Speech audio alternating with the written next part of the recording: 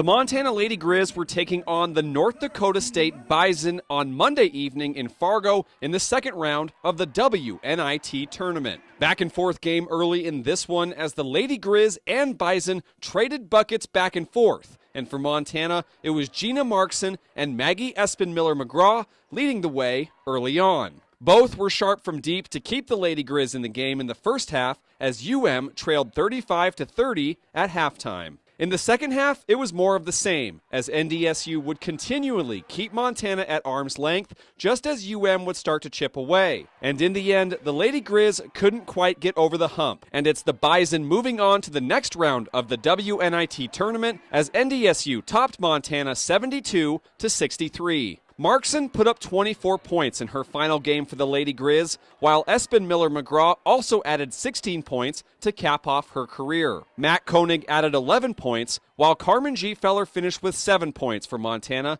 as she exits the program as the all-time leader in games played, while ranking 4th all-time in scoring, while the Lady Griz end their regular season at 23-10 overall. Reporting in Missoula, Kyle Hansen, MTN Sports.